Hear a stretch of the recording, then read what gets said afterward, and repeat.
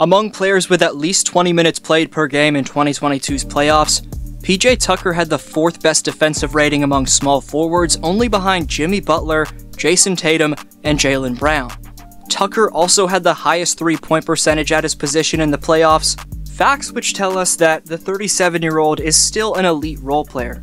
James Harden claims that he lost 100 pounds in 2022's offseason, but number 1 option Joel Embiid and rising phenom Tyrese Maxey take a ton of pressure off the 3-time scoring champion. Even without PJ, as well as another wing acquisition in De'Anthony Melton, these Sixers at one point even their second-round series against a Heat team that got one shot from the finals at 2 games apiece. But why couldn't Philly finish the job against Miami? Stay tuned for my take.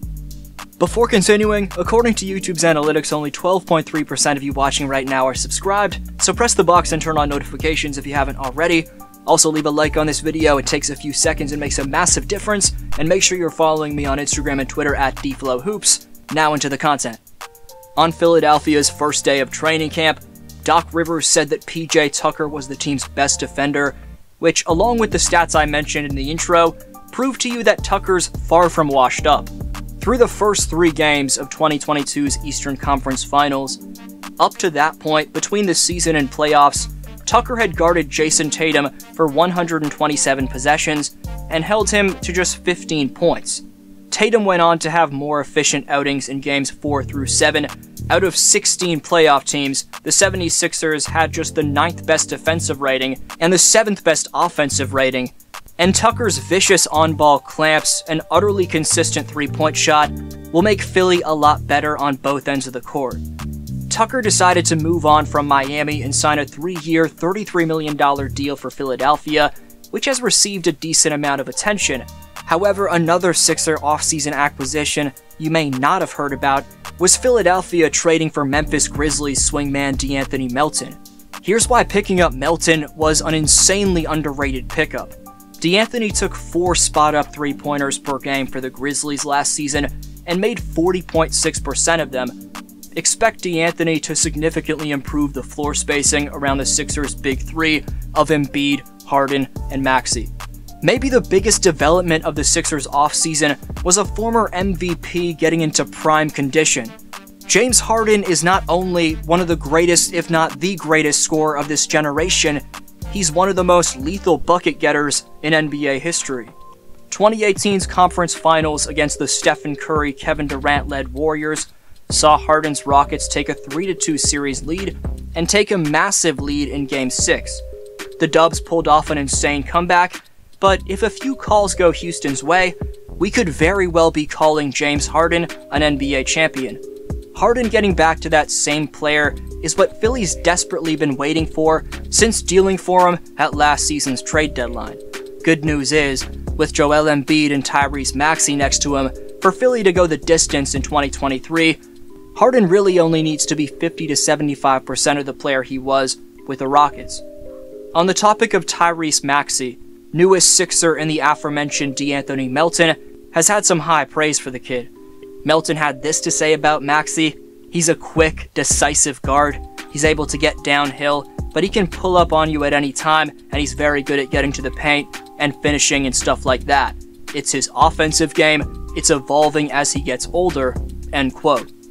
Melton and Maxey worked out together in the summer. They took part in a number of pickup runs in open gyms and worked out in other closed sessions. Melton was blown away by Maxey's work ethic. I was similarly blown away when this man torched my team for 6 straight games in the first round. The composure, consistency, and off-court maturity from Tyrese is astounding for such a young player. The 76ers have the offensive ferocity to leave opponents scratching their heads as to what went wrong. They blitzed the Toronto Raptors in the second half of Game 6, winning quarters 3 and 4 by a combined 70-36, which was tough to watch from an opposing Raps fan's perspective. I still don't know what went wrong with Toronto in the second half of that game, but fact of the matter is, it wasn't that Toronto was doing too much wrong, it was that Philadelphia was displaying the best version of themselves. The nasty inside-out combination of Maxey and Harden's drive and kicks, plus Joel Embiid's post-scoring, makes defenses pick their poison. 2021-22 scoring champion Joel Embiid was just sworn in as an American citizen this past offseason, and Joel's less focused on winning MVP in 2023, as when speaking on potentially winning it on Media Day, Embiid said, "I don't really care anymore," end quote. Last year saw Embiid average 30.6 points, 11.7 rebounds, 4.2 assists, and 1.1 steals per game, being top 5 among centers in each of those categories. That displays how Embiid's not just the most beastly post scorer in the game, but is also a very well-rounded big man, like James Harden. Joel Embiid has received his fair share of criticism for his playoff shortcomings, and in games 5 and 6 against Miami, those shortcomings continued. In Game 5, Harden and Embiid combined for just 31 points, and they were also a combined minus 58. And in Miami's closeout Game 6, those two combined for the same amount of points, while being a minus 26 this time. Those are unacceptable performances from Philly's two top guys, which there are no excuses for. Having said that, in the 2022 playoffs, Joel Embiid suffered an orbital fracture as well as a hand injury, which slowed down his ability to produce. He could have easily sat out, but Joel decided to wait until the offseason to undergo multiple procedures to repair a torn ligament in his right thumb and fix a separate setback he suffered on his left index finger. Embiid's going to have to play a lot more cautious this season, as Joel has to realize his injury-prone nature and stay on the floor at all costs for when it matters most. We'll wrap it up with one of this team's top role players in Matisse Thybulle. Despite having the third worst three-point percentage on open three-pointers, which gets him a ton of hate, defensively, Thybulle's reach on the perimeter can't be forgotten about. The two-time All-Defensive Team player averaged a career-best 1.7 steals per night in 21-22, as Thybulle provides elite awareness on this end. His mix of wingspan, long strides, and timing can't be measured on the stat sheet though, as Matisse makes up for a lot of the Sixers' defensive lapses.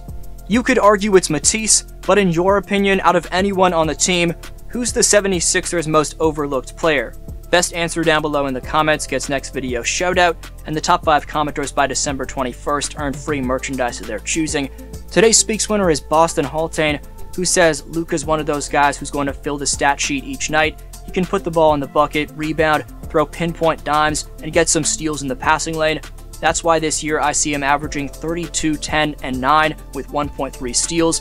This is definitely a stat line he can average, and his steals could be even higher, but I just see him putting in more effort on the offensive side to put the team on his back. No slight to Wood, Hardaway Jr., etc.